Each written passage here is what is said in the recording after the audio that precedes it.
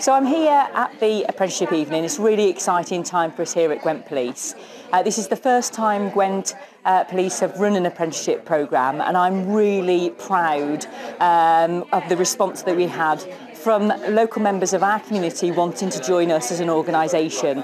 So an overwhelming response, and we've managed to get that down to our apprentices that we are here with this evening. So a range of backgrounds, range of skills that we can see, but most of all a real passion and a real pride in being here today, which is exactly what we want. So the programme will take place over 22 months.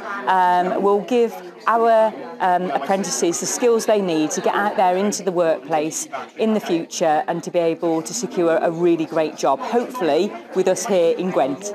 Hello there, I'm delighted to be here at Vantage Point this evening to meet and greet our new cohort of apprentices for the staff side in Gwent Police. It's really crucial that we offer the opportunities for young people to learn and develop themselves through a structured apprenticeship programme. This will help to create the new leaders for Gwent Police, and will make sure that the service we offer the public of Gwent remains the very best that it can. Well, it's really important for Gwent Police to run the apprenticeship staff programme. We're one of the biggest employers in Gwent, and we have a responsibility to make sure that we're giving opportunities to the youth of Gwent and our future leaders and inspirational, creative skill sets for tomorrow.